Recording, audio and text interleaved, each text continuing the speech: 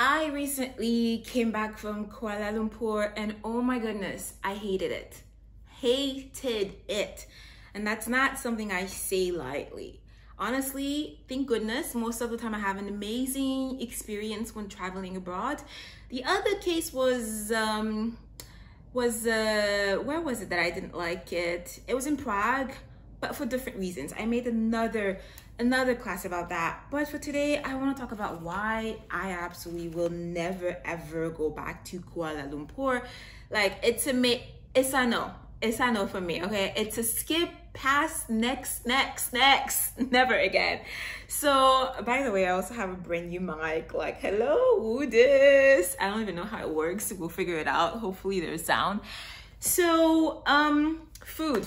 Food is very meh. Honestly, I'm a big foodie, and food in Kuala Lumpur was not really, it wasn't fooding, okay? It just wasn't fooding.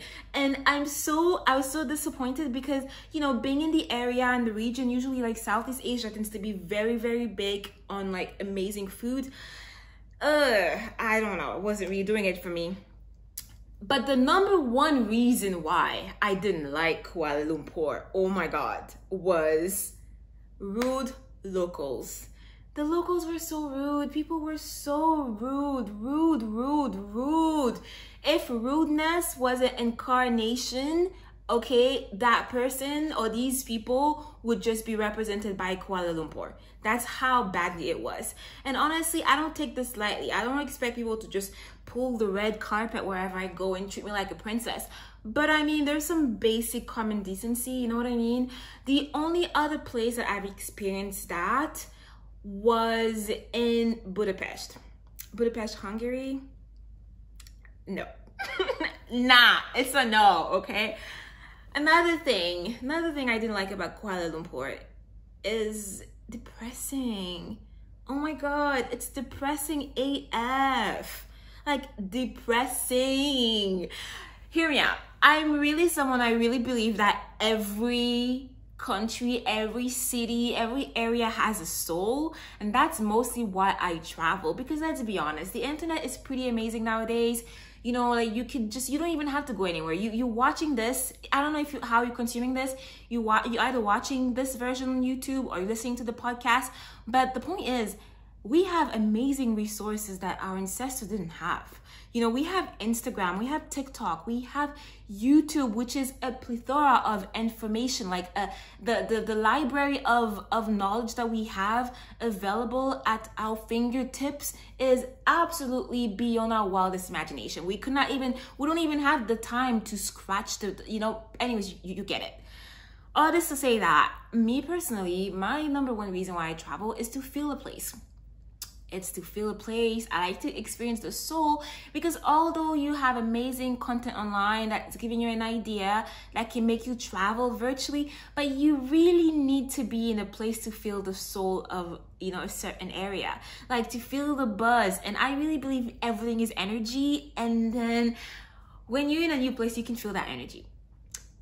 And I'm sorry, Kuala Lumpur was not energying, okay? It was not, or I would say it wasn't doing the whole energy thing in the direction I wanted, okay? It was giving sad, depressing vibes, and it reminded me the only other place I can think about for reference purposes is Berlin.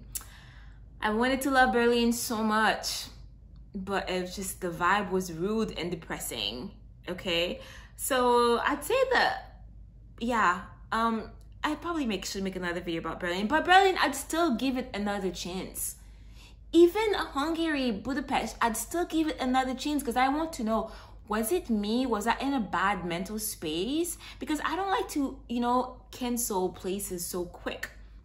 And out of all the places that I've been to, there's only the 3 rough experiences I've had. But Kuala Lumpur, it's a major X for me. I'm saying it now, and I'm just, the second I stepped out of the airport, which by the way, I wasn't planning to go there. It's because my flight, there was a bunch of circumstances, you know, with my flights, and my next flight to make it home was in like 12 hours, and I was tired, exhausted. I just decided to you know what, let me just stay here. and check it out and see what it's about, because my schedule was kind of flexible. And oh boy, I kind of like, yeah, no, it was a bad idea, but at the same time, I'm happy I got it out the way, because had I planned a specific trip for Malaysia, I would have been sorely disappointed. You know what I mean? So, and it's raining nonstop. That's another reason. But I can't really say that the rain is the reason why it's depressing. Yeah, I get it. The rain doesn't have the same, you know, upbeat energy as the sunny sky. But I go to London quite regularly and it's very rainy there. Yeah, I never really feel that same energy. You know what I mean? And that negativity in the air and the atmosphere, and everyone just so grumpy and rude, and like no one can even like say hi. Which brings to my next point, a lack of courtesy I noticed in Kuala Lumpur. By the way, mind you, it wasn't just a touchdown. I ended up staying there 5 days. 5 days just in the city. So I think I gave it a fair shot. You know what I mean? First impression matters, but that was more than first impression. I gave it 5 days, 6 days, almost like a full week. So I had plenty of time to notice the lack of courtesy. It's everything. You step into the taxi, they can't even say hi. I'm like, what? Then I started wondering, is it a religion thing, being a Muslim country? But then again, I'm accustomed to life in the UAE. I've traveled to a lot of Muslim countries. I'm not saying a lot of places men and women don't really interact, but I've actually lived in Palestine for like 3 months, and I've been in the most conservative areas of Palestine. So I can't say it's a religion thing. No. Like, you know, I've never been to a place where I step in a taxi and the person can say hi, can say good morning. You don't have to shake hands. You don't have to look at me. You don't have, but good morning, good evening, hello, hi. That's just basic politeness.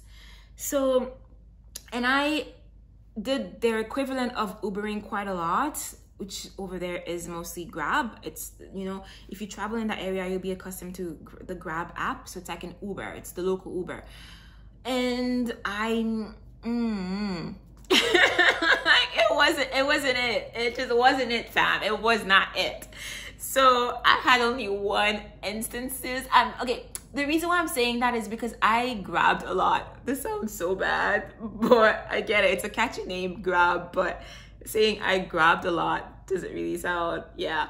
But anyways, I use the Grab service app, taxi service app, quite a lot, because I'm a spoiled girly like that. I don't like struggles, okay?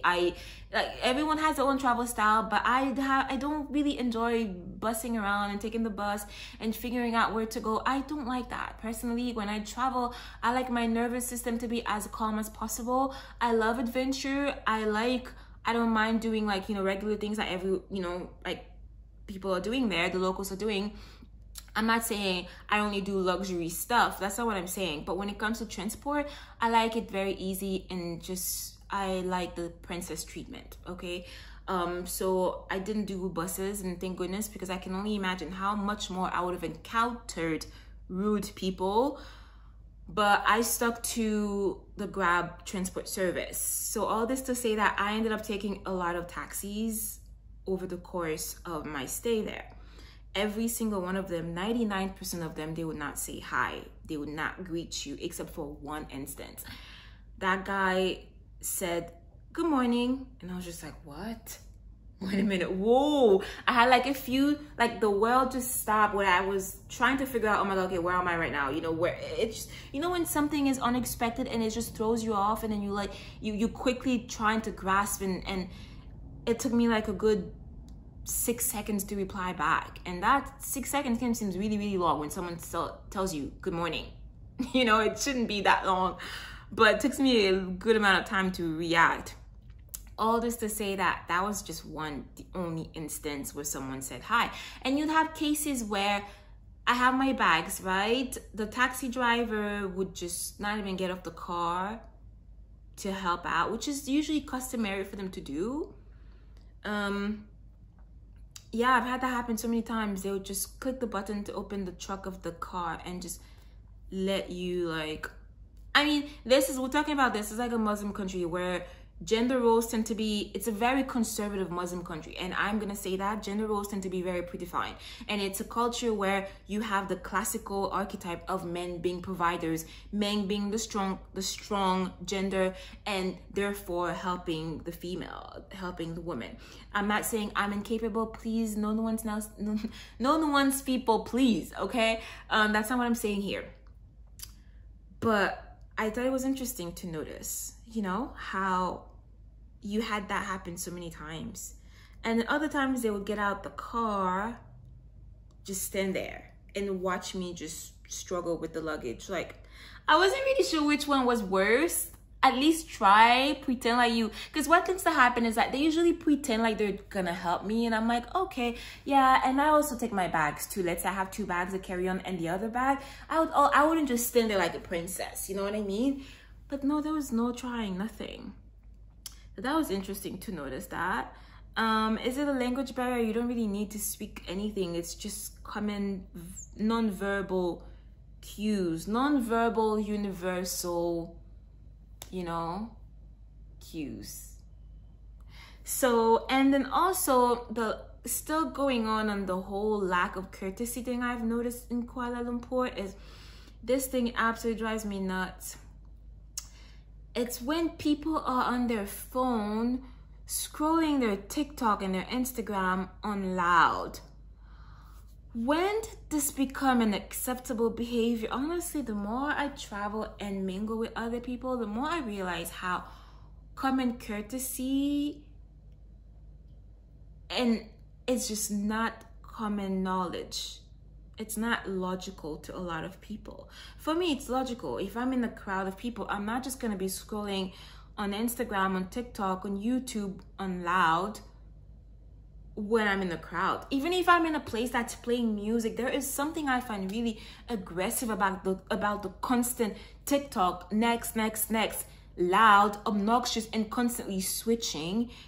The videos barely last 4 or 5 seconds. Every 4 or 5 seconds, a new thing comes up, and you being like this for like even like a minute or two, it's just absolutely drives me insane, okay?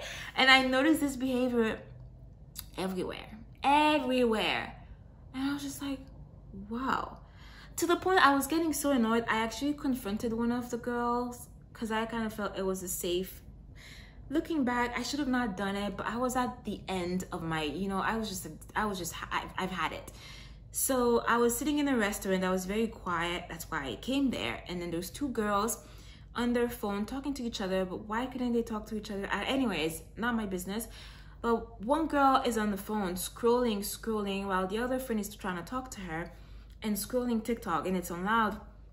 And I'm looking at them, trying to give them the, you know, the sign I thought was a universal one when you're looking at someone, trying to let them know, like, you know, it's like the polite way of telling them you being rude, but nah, they weren't getting it. And then I was like, okay, but okay, what I said wasn't really that nice. I agree. I will acknowledge that.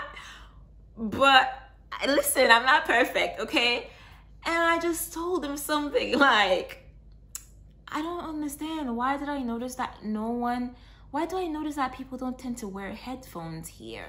Like, I know this was not really the nicest way to phrase it, but I'm like, you know what? If I'm gonna talk about this with someone, okay, maybe I was a bit passive aggressive. Yes, I was. Okay, there was a better way to go around that. I acknowledge that, looking back in hindsight. But listen, those 2 girls were the best, safest opportunity for me to bring this on the table. And I'm like, I noticed people here don't tend to use headphones and scrolling on their TikTok. You know, it's kind of rude behavior. Like, I mean, I'm wearing headphones right now. That's kind of the purpose of wearing headphones. Not, you know, kind of showing respect to the people around you. They were probably like 16, 17. Oh my God, she lost it. Yeah, we're rude like that. Yes, mind your business. Or something. Like, I was just like, damn. Like, honestly, I've never had any encounter like this. Even if I could have come at her in a more, you know, nicer way, there was room for improvement on my side, but still the aggressivity that it was just adding more fuel to the fire and giving me another example that yes, there is this lack of common, you know, decency that's lacking. And then I went on the internet and so many articles were talking about the same thing.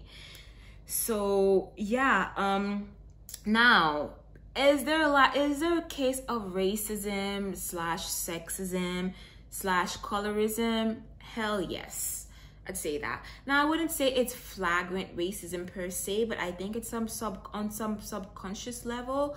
I'd say I don't really experience overt racism like this. It's very important for me to say that because we're living in a world where people like to, like, I don't want people to be like, oh my God, you're using the race card again. No, I don't do that, you know. But I also don't want people to be scared, especially other women. I don't want them, or other women of color, I don't want them to be scared to travel around because they're thinking, oh my God, the world is out to get them.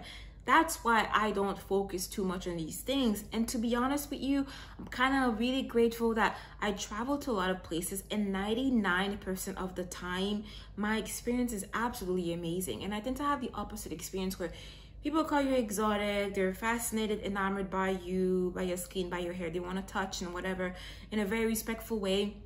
And usually I kind of welcome that behavior in a way because I travel to experience cultures, but a lot of other people don't have that possibility. So me going to their villages and their cities, their countries, is also a way for them to travel the world. That's how I see it. So going back to that, all this to say that I don't really experience racism, thank goodness. It's only 2 instances I would say that maybe there's something there. That would be in Budapest, Hungary, like I said it before, and here in Kuala Lumpur, which is not really overt racism. I'd say it's mostly like, I don't know, maybe people have it subconsciously, but it's not just me. I've also read articles online by a white guy who was talking about exactly the same thing. So whereas in Budapest, I'd have that people looking at me up and down in disgust, I haven't had that in Kuala Lumpur. In Kuala Lumpur, I'd say it's more complex than that. It's more like people just are unhappy. And yes, there's some level of sexism in there. This I definitely say is a big yes. And colorism, yes, because when I went to the supermarket, I was looking for like a body lotion, like hand cream. It was so hard for me to find hand cream and hand lotion without whitening agent in it. Almost everything had like whitening agent, or it was like brightening lotion, and you'd have those advertising with like the darker shade and the whitest shade. So there is some element of colonialism and stuff like that, post-colonialism damage, you know, that you tend to see a lot in those regions of the world. You see it a lot in the Caribbean, you see it a lot throughout Africa, you see it a lot in a lot of places with such tumultuous history. So yeah, what else did I want to say? So tips I can give if you find yourself stuck in Kuala Lumpur is straight up limit interaction with the locals. I know it's sad, it sucks, but that's what it is. It is what it is, okay? That's why I would take Grab everywhere I went. Just, I don't want to deal with taxi trying to scam me on top of that. And listen, I'm like, no. I'd say definitely skip that food tour. There is a food tour that is very popular. It comes up on TripAdvisor as a chef food tour. Honestly, look at the pictures. It's not appealing at all. And this is coming from a foodie here. I like fine dining. I especially like those hole in the wall type of, you know, when you go to a place and then you go to like that, you know, mom and pop's shop that's very unassuming, very simple, cheap as hell. All those street tacos in Mexico City, I was in heaven. I love these sort of things, you know what I mean? So it's not me being snobby here. At the same time, cleanliness is godliness. Like, it's very important for, you know, I saw some pictures where I'm like, like, no. So watch out with that, okay? Another thing I would say is, that's it. Just like, the only thing I would recommend if you in Kuala Lumpur, from experience, they say the Petronas Towers, I mean, coming from the UAE, it's not really something that's gonna be impressive to me. I'm like, okay, but I get it. The good thing is you can see throughout the, you know, the city when you're in a taxi. it's that overpowering over the city. The one thing I'd say that's worth going to is the Batu Caves, which is like it's a very nice cave, and then you'd see a few Hinduism temples that were excavated through deep inside of the cave and on the outside. I'd say this is probably like the most worthy thing to do in Kuala Lumpur, and even then after I did it, it was a bit underwhelming. But if you're there, might as well. But had I flown in Kuala Lumpur just to see it, oof, my goodness, I would have been sourly disappointed. So all this to say that that's it. That's really all I have. For sake of transparency, yes, I was coming from Bali. Did that have a negative impact, making my expectation be all the way up here? I don't think so, because I really don't, because like I said, I wasn't judging it on, oh my god, the architecture is not the same or the aesthetics is not the same. No, I was judging it on the soul, the generic atmosphere and welcoming of the local people, which to me is like, you know, I don't think me being in Bali before that had anything to do with that. Rudeness is rudeness. When you're rude, you just rude, period. Okay, and that's pretty much my review of Kuala Lumpur. And I think it's so important to say those experiences. We're not all gonna have amazing experiences, and people on the internet get so mad when someone comes, you know, when someone steps forward and say, I did not like XYZ. We can't all love the same things, and that's why it's so important to share our various experiences, because my experience is valid, okay? And it makes us feel less alone, like less like there's something wrong with you if you go there and you don't like something. So yes, and again, that pretty much concludes my Kuala Lumpur, you know, review. And also just wanted to remind ladies watching this, listening to this in the podcast, that I do have my retreat coming up in Malta. It's a woman transformative dance retreat in Malta, where we're going to be in a villa with a group of 10 girls. I like it very personal and intimate. We are going to be using dancing to dive into the deepest part of our souls and connect and heal.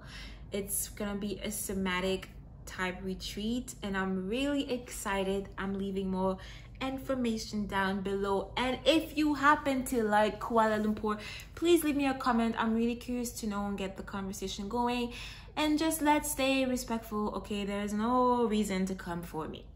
On that note, thank you so much. I'll see you in the next one, and remember, my beautiful girls, that you are one of a kind and keep shining bright like a diamond. Bye bye. See you in the next one. Mwah.